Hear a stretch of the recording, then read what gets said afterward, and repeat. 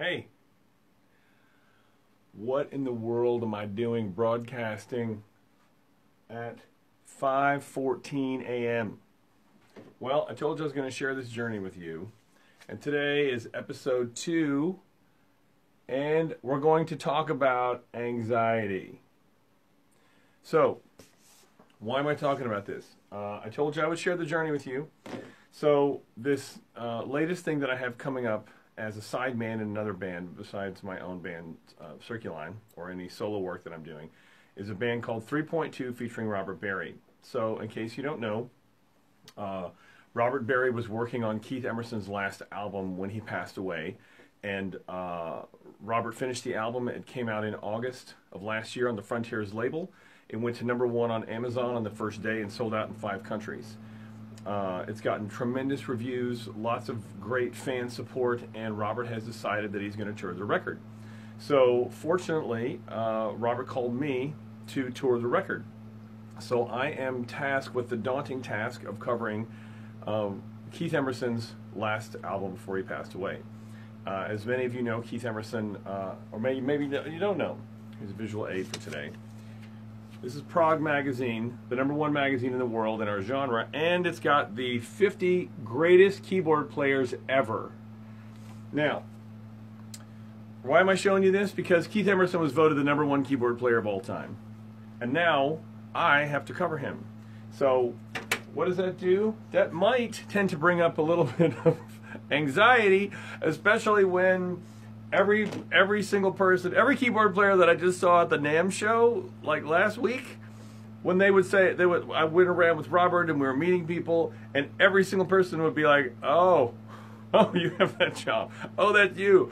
Even Jeff Downs was like, we're going to keep an eye on you.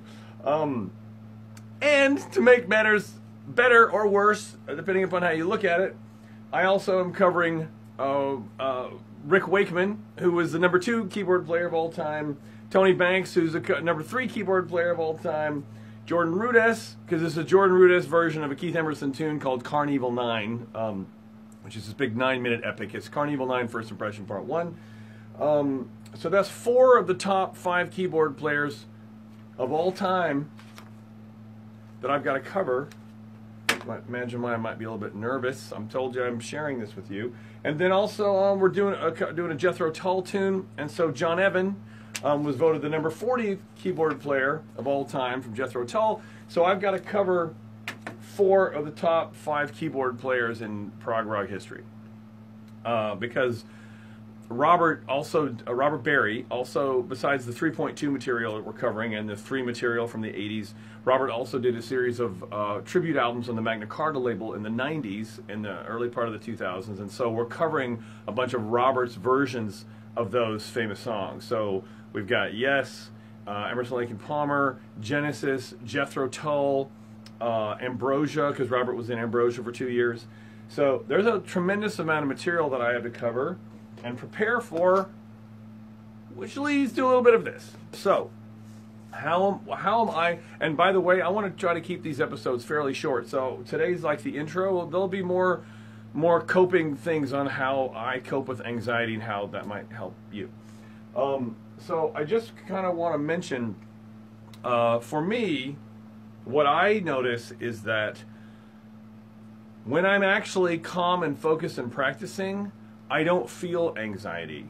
And there's different kinds of anxiety. There's the anxiety that I feel, or that you might feel when you're thinking about the job that you have to do, just thinking about the thing, the gig, the tour.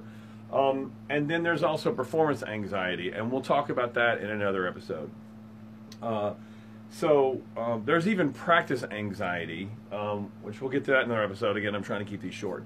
So for me, the number one way that I handle this is by showing up in the studio and practicing, because I found that when I'm actually calm and focused and practicing, I don't feel any anxiety at all, because I'm just, I want to say Zen-like, but I'm focused on the job that I need to do. So I'm a total geek when I'm preparing, because I want to have as many reference points in my brain as possible, so that my brain is fully integrated with lots of anchor points when I get on the stage to play.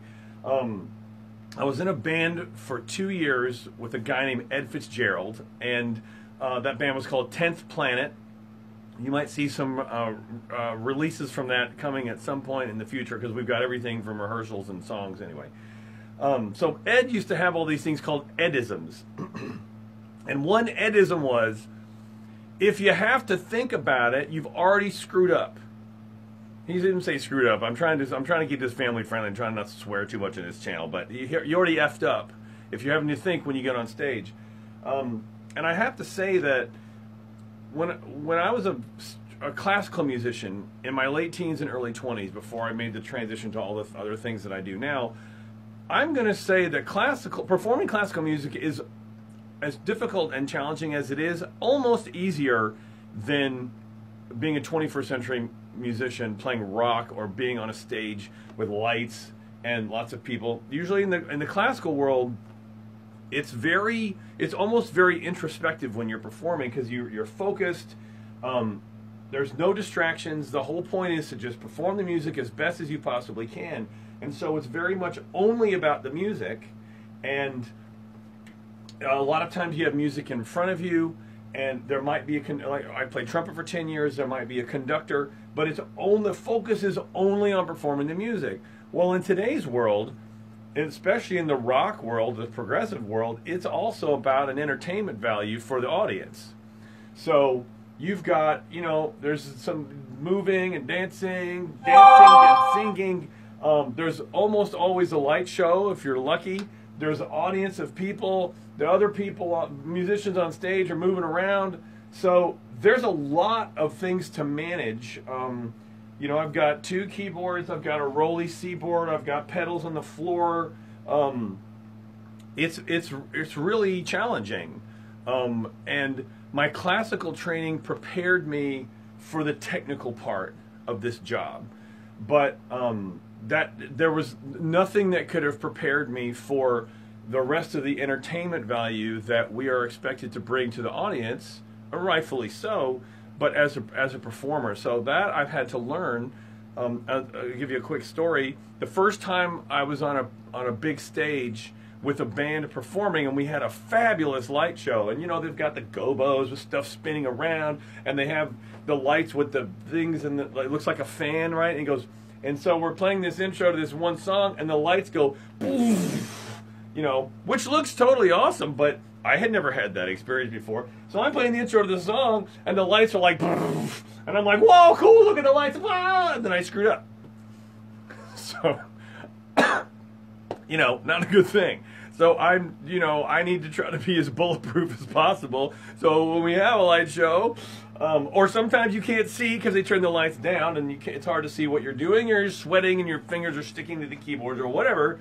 That I'm not gonna make a mistake. Another thing is, between my pens and pencils and highlighters and my sheet music and my iPad and my computer, with all those anchor points, I want to know the music as best I can in case someone else makes a mistake. Because if I'm always relying on everybody else's cues, if somebody else makes a mistake and that throws me off, now I'm screwing up. And I don't want to screw somebody else up because they might be relying on my cues. So anyway, that's probably enough for today. One thing I'm going to do on these shows is I'm going to have Gear Geek Moment, because I am a geek when it comes to this stuff. So today's Gear Geek Moment is brought to you by, I wish it was brought to you by, today I'm bringing them, by Behringer. So we're using the Behringer in-ear monitor box. These things are awesome. And my Behringer mixer. We are using the XR18. So everything is routed through the XR18. This is what Circuline takes on tour. We use this all the time. You can control stuff with an iPad. It's very cool. So right now, everything, my MacBook Pro and my computer sounds rig, all my keyboards, my vocals, my laptop for the playback for rehearsal, That's brought to you by the Behringer XR18, and this thing is called the Behringer P1 Personal Monitor System. All right, that's your Gear Geek moment for today. And that's enough for today. Thank you so much for tuning in and watching, and I'll continue to share these episodes. Thanks for your comments and feedback. And I'm Andrew Collier from ColyerMusic.com, and we'll see you next time.